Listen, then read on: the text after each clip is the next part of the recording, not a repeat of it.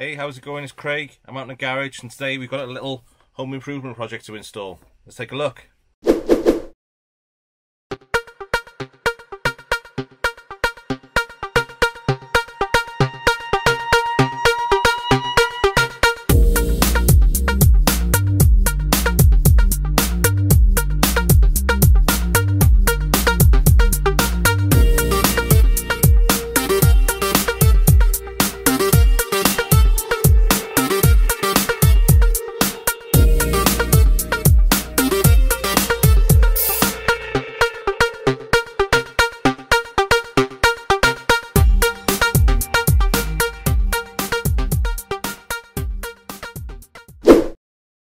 Okay, so today I'm going to be in the house installing a Nest Thermostat E onto my Combi Boiler. I've not seen many videos on how to install these direct to a Combi Boiler. A lot of them are replacing an existing thermostat. So all we've got in our house is a Combi Boiler that sits in the corner of my daughter's bedroom. It does our gas central heating, it also does our hot water, so that powers everything. And what I want to do is hook this up to it to make sure that I can control my heating from anywhere in the world. I can also connect it to my Google Home system and to my mobile phone and everything else, and set up some nice patterns and timers and things on there, so my house is heated but not going nuts all over the winter because it's getting pretty cold at the moment. So I'm going to give it a go. I'll do a bit of a step-by-step guide, but please do not use this as your only guidance. If you are nervous about installing these, you don't know much about electrics, then please seek advice of a professional. This is not a professional advice video, this is just an install of how I did it. The app is going to tell you multiple times that there's professionals available for this, and if you have no knowledge on electrics and things like that before, then please seek that advice and go and get a professional to install it for you. That being said, I think it is a fairly straightforward and easy install.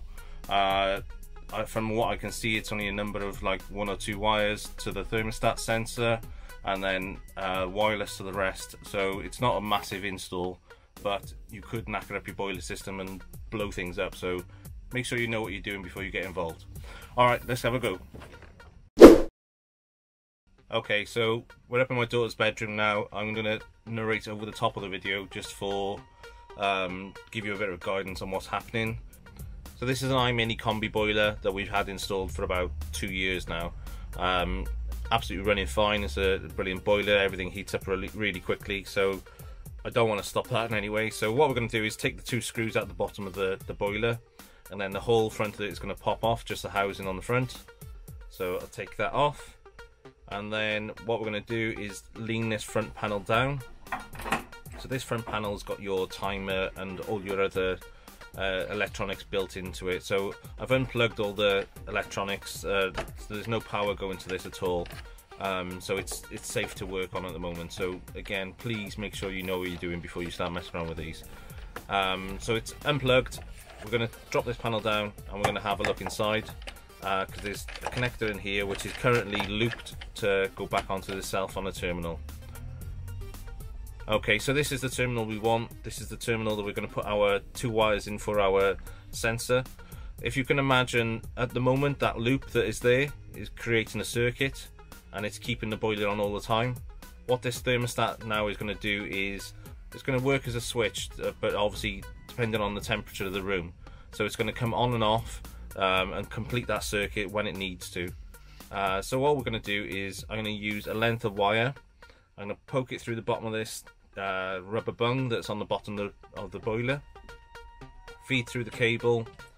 I'm going to replace where that 1 red wire was with the 2 wires for this sensor. Okay, that was a little bit fiddly to install, but once the cables are in, they're wired in, it's pretty straightforward. It's just getting your hands into that small space to get the screws in. So they're screwed in and they're nice and tight now. Okay, so now it's to work on the other end of this. So this is the heat link system that we need to wire this into. So you can mount this on the wall. I'm going to just run it on a long cable and put it on top of the system for now. I'm not going to mount it on the wall until I know exactly that it's working and I want it where I want it. Okay, so on the back of this system now, we're going to pop off the plate, a little screw in the bottom to take this off, and wire in those 2 wires. It doesn't matter which way around, it's just to complete that circuit when it needs to. And this model doesn't need a 240 volt or a volt off the wall. It's just powered by batteries, so it's pretty straightforward and a lot lower risk than anything else. Okay, so now we've wired that in, put it all back together. I'm going to pop that back up on top of the boiler, and I'm going to get started on the thermostat Nest E system. Okay, so you install the app onto your phone, and then you start by going through step by step on this instructions just to get everything connected. Connect it over Wi-Fi, make sure everything's up and running, and then that's it. We're in. We've done our job. We're up and running with our Nest system. That's all the settings you have to do on your app. Obviously what you want to do now is get used to it, get used to the settings, get used to connecting it to your Google Home, which it will find automatically, and then you want to set some routines for your house and make sure your house is nice and warm for when you get up in the mornings and when you're coming home from work and all those other things. So yeah, I'll leave you to play around with that, and I'm going to get stuck into mine and get something set up. Okay, so I'm back in the garage. That was fairly straightforward. Simple 2-wire install, but again, it was a little bit fiddly just to get those cables in, just getting through that bung and down to that little bottom bit, but nothing technical at all. So I can understand why they're saying to get an electrician involved, but it's very low risk. The Nest heat link system itself is now powered by battery, so it doesn't need a feed off the wall, so there's very little risk on that. You're literally just taking that one loop wire out and putting in 2 new wires which go to the heat link system. That heat link is just literally working as an on-off switch. When the temperature is wrong, it's going to turn it on and let the heating heat up. When the heating gets to the right temperature, turns the system off. So fairly straightforward. Okay, so that's pretty much it. Nest Thermostat E installed. Not a very difficult install, so can't rate this as a super technical video, but it's a bit of a home improvement project and a little bit of techie geek stuff that I want to install.